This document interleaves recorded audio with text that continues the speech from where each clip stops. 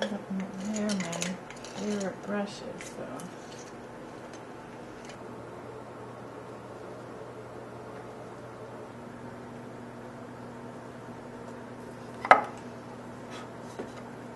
Well, I'm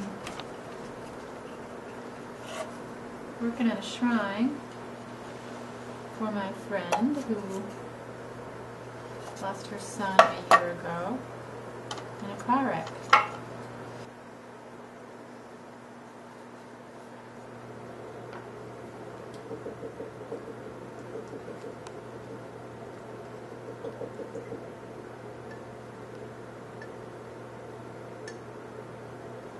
Since this is a 1-year anniversary, that it's going to be hard for her and her family.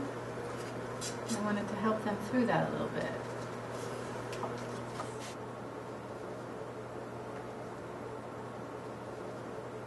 It's a beautiful box to me. I think it was already somebody's shrine because it had some saint in here. So I'm thinking that it's already going to be received with a lot of prayers in it.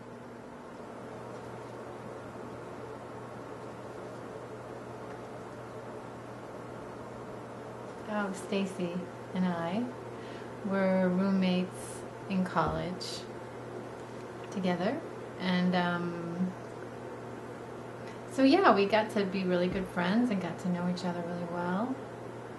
Lived together for, I think, about a year, and then she transferred to another college, and so we stayed in touch a bit, and then we completely lost touch until last year in February, God knows why, I decided to Google her, and the first thing that came up was her son's obituary. So we got back in touch, and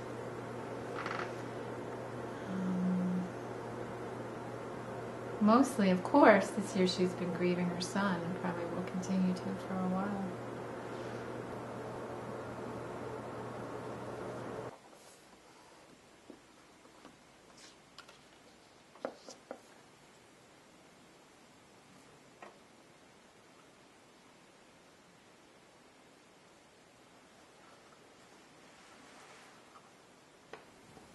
So this is a box for Stacy. This is her.